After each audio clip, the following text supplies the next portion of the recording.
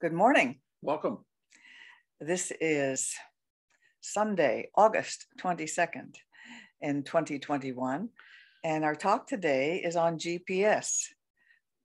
And G.P.S. stands for Global Positioning System, right? G.P.S, Global Positioning System.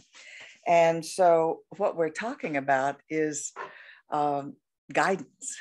We use our GPS to guide us, don't we, in our cars? And so we're talking about divine guidance. God's preferred system. Right, God's preferred system. I'm going to begin by reading a spiritual mind treatment. Actually, it's a reading first, and then it ends in an affirmative prayer or spiritual mind treatment. So I'll tell you when that happens, and you can share along with me. So he says, divine mind pervades every atom of my body. Spiritual substance is my physical perfection. No one knows exactly what the mind is, but we certainly know that it is something within us that enables us to be conscious and aware. We are told to let the mind be in us that was in Christ. What can this mean other than that each should recognize the divine incarnation in himself or herself?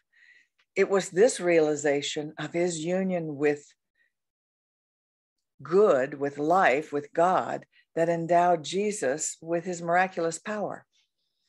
There's one mind, which all people use. Each one is an individual in it. It is individualized in and through each. The mind of God in man is Christ. This mind is not a faraway presence, nor is it some future event toward which we travel. It is something that is already and forever established, that needs but to be recognized, to spring forth into manifestation in our experience. This recognition can come to anyone at any time. We need not move away from ourselves to discover ourselves. What we do is uncover and reveal that which is already concealed at the center of our being. Browning tells us that this is an act of loosing the imprisoned splendor. To realize that there is but one mind, which we all use, is to understand the teachings of Buddha, Jesus, Plato, and Emerson. To enter consciously into communion with this mind is the secret of spiritual and intellectual power, of intuitive perception, and of divine guidance. So that was the key for me when we talk about divine guidance, because I know it's something that I certainly wanted more than anything when I entered this teaching more than 40 years ago. I wanted divine guidance, and I didn't think I knew how to receive it. And as I think back, the reason I wanted divine guidance was that I wanted to always make the right decision. I didn't want to make any mistakes, and I wanted, by right decision, I mean the decision that would have the best and positive outcome for me. As I look back now, well, first of all, I did learn how to receive divine guidance, not always when I thought I wanted it, but I do receive it, thank goodness. But I'm not here to not make any mistakes. That's not why any of us are here. None of us are here to always have the best outcome for every decision we make. Sometimes we need to learn from our mistakes, and sometimes we need to experience hardship for our own growth and development and understanding of other human beings. So it is the wrong motive, is what I'm saying. It's the wrong motive to desire spiritual guidance for the purpose of always having the best outcome. Or always being right. Always being right. And so, and the outcome and the guidance I have received never tells me what to do. It's always reassuring. And sometimes the message is even something like all is well, even when it appears to be terrible. But see, that's not telling me what to do, because spirit will not tell you what to do. You're here to make choices. You are an individuation of God itself. And so you're here developing And you learn sometimes by making decisions that cause you hardship. I think we often mistake, I'm going to go back.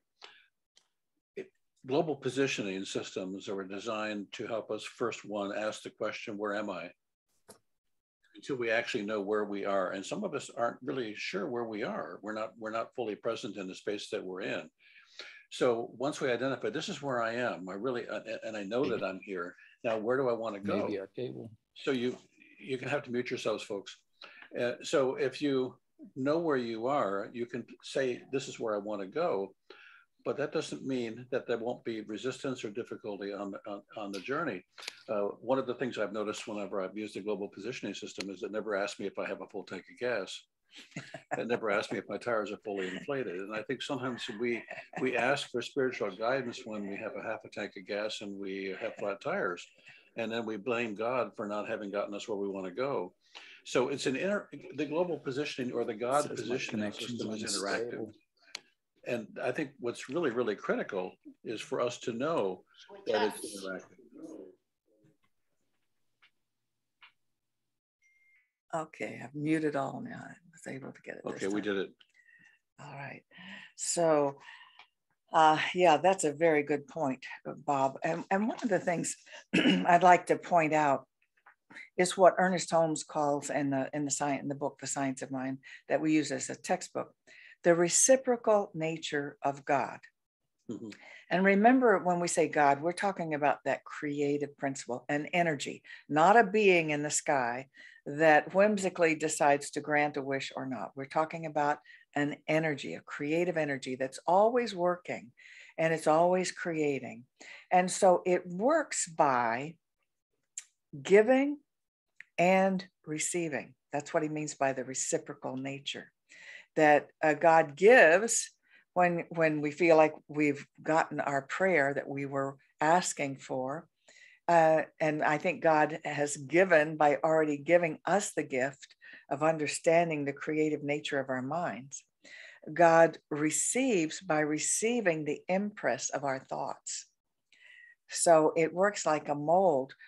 The impress of our thoughts, our beliefs, our emotions is the input, and God receives, or creative energy receives that, and then it gives by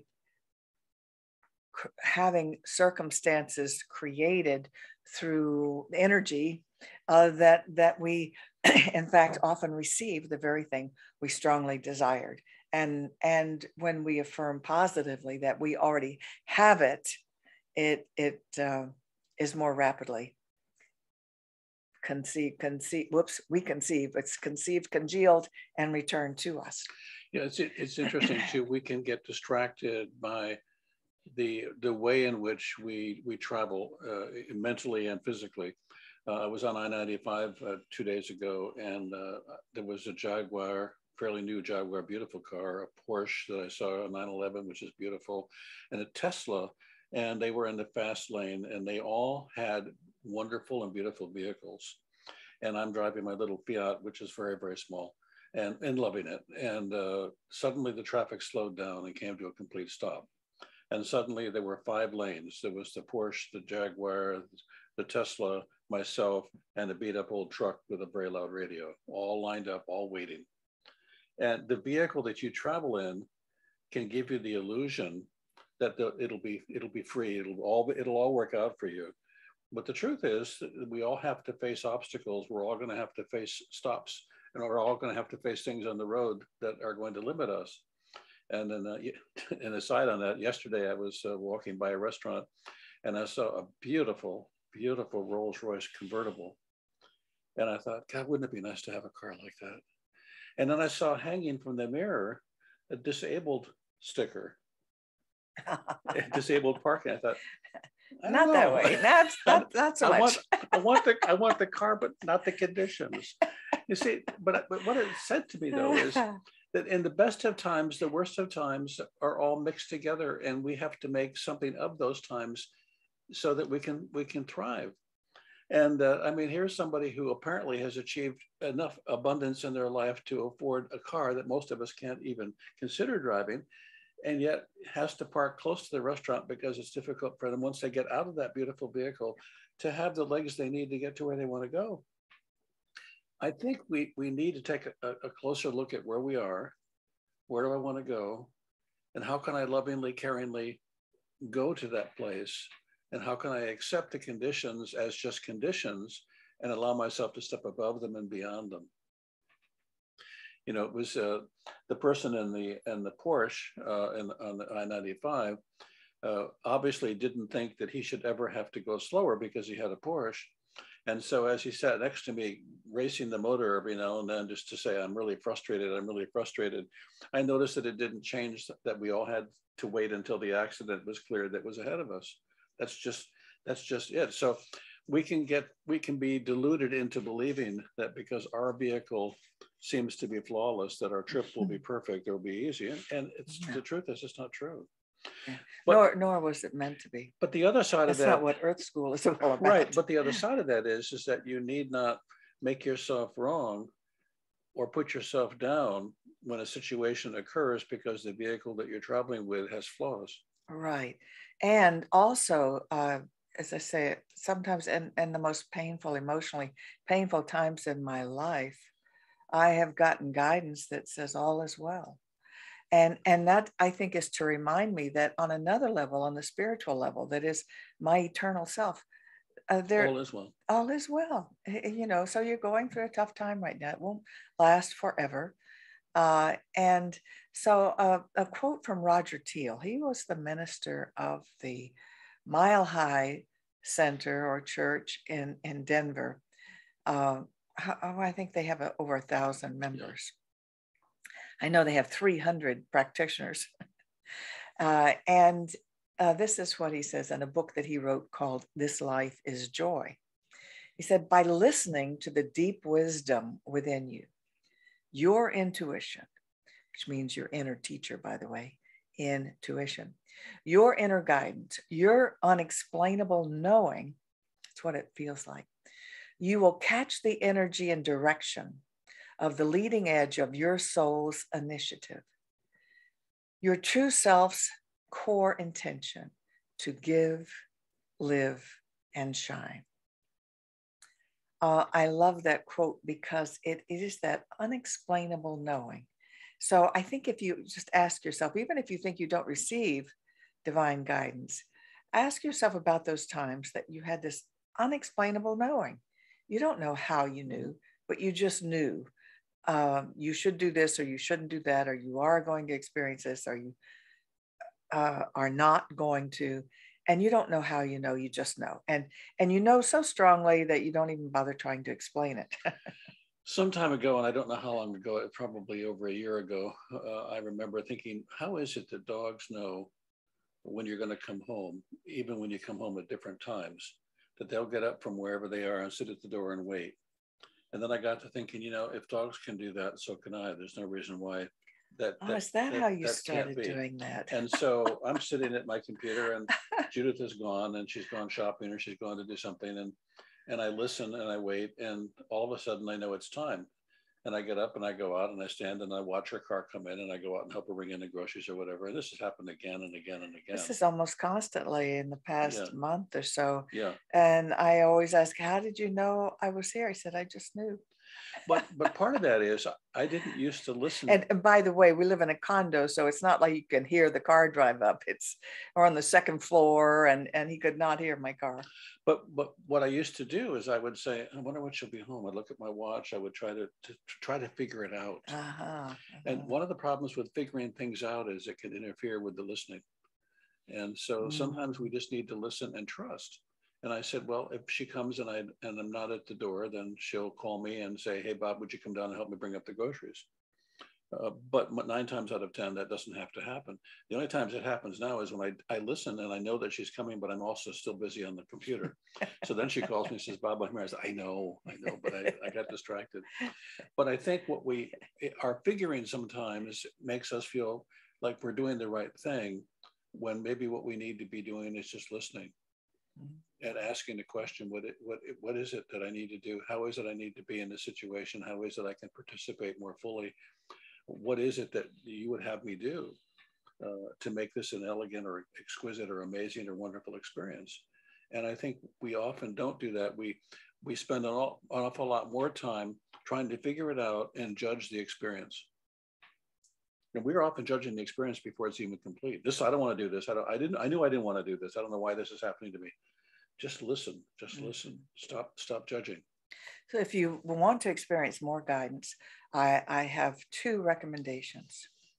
Number one, meditate. For me, the best time is first thing in the morning. You know, when you're still in that sleepy mind, it's easier to let all your thoughts drift away. The pre-worry state. The pre-worry state, yes. You know, for 20 minutes, ideally 20 minutes to an hour, whatever works for you. I started at 5 minutes and, you know, it goes up. But, and the next thing besides the listening is ask a question. Mm-hmm. Ask a question to spirit and then be still and don't even expect anything, but you've already asked the question. And it's amazing how helpful that is. And if you journal, you can even journal and write down questions that you would like to have answered, have guidance on. And you know, spirit can't answer unless you ask. So ask. I have to share this. I was at work the other day, and some of you already know I've taken a job, at least for the short term, working in a mental health program that's for the very severely mentally ill, and it's a locked place, and it's maximum safety because the people are really having a lot of trouble.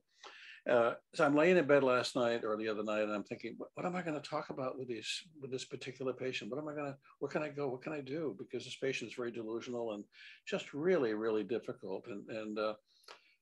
So I'm all of a sudden I'm seeing cats. Talk about cats, big cats, little cats, all kinds of cats. Just trust that talking about cats is going to be where you need to go. This sounds crazy. And I'm working but then again, I'm working in the right place. So I'm sitting across the table from her, and she's looking at me like I'm not there. And I said, "Have you ever had a cat?" She said, "Oh, yes." And then for the next 30 minutes, she talked about her life with her cat. She had more animation, more affect, more expression, more joy than I have seen in the last 2 weeks of working with her. And I thought, isn't that amazing? Yeah. That is amazing. That is fantastic. But I think we tried to figure it out before and couldn't come up with anything. But yeah, all your years of training. Right. Well, I'm trained. I'm educated. I know what I'm supposed to do. I should be able to come up with something. And the thing I needed to come up with was listening. You know. Good point. That is so true. And she was so grateful to be able to talk about her cats. And I was actually interested because her stories about her cats were really the most coherent stories and the most coherent conversation that I've actually had, you know, with her. So I have another quote from a surprising source, Thomas Edison. Who would think? I do not believe he was part of our teaching. He might have listened to some of the people because there were many people from many areas teaching the same thing in the 1800s, the late 1800s. But this is what Thomas Edison says. This world is ruled by infinite intelligence. Everything that surrounds us, everything that exists, proves that there are infinite laws behind it. There can be no denying this fact. It is mathematical in its precision. Thomas Edison. Infinite intelligence. Yeah. Yes, and mathematical in its precision. That's one of the things that Ernest Holmes says. Now, Thomas Edison, we know, used to kind of, he had a workroom and he used to nap. As a matter of fact, didn't he hold he would sit in a chair, a straight chair, and go into kind of what we call twilight sleep with a ball bearing in his hand and a bucket. And then he would actually fall asleep. And then when he would fall asleep, the ball bearing would fall out of his hand and into the bucket. And that would wake him up. And then he would write down whatever he'd been dreaming. Or he may not have quite even been in the dream state yet, but he was in that state where he might be able to receive ideas. That's what he said was what God gave him the right element or the right filament for the light bulb. Yeah, tungsten, right? Yeah, because he tried. Yeah.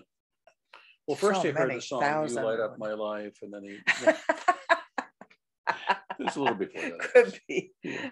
could be. Ralph Waldo Emerson also, who we do credit as being like a predecessor to our teaching, said, "There is guidance for each of us, and by lowly listening, we shall hear the right word. Place yourself in the middle of the stream of power and wisdom which flows into your life. Then without effort, you are impelled to truth and to perfect contentment." No, I find the phrase lowly listening. I think that's from the Bible, actually. But what in the world does lowly listening mean? I think it means humble and without pomp and ceremony, just by quietly listening. How would you interpret that, lowly listening? Sounds good to me. You know, just and It's different than highly listening. well, speech was a little bit different in his era. If you ever read his Emerson's essays. Well, listening can be quite humbling. Yes, it can, actually. We do like to have it all figured out, don't we? Just like all your years of education and training, you should know exactly what to do. I think more than anything else today, what I want to walk away with you and have you walk away with is the importance of listening. Listening to what we're saying to ourselves and listening to what we're making up in our minds is getting in our way. I mean, I'm driving along thinking, and listening for guidance. I can't believe how long it's taking me to get home. This is really awful, this traffic. And I listen to NPR. And the program is really interesting.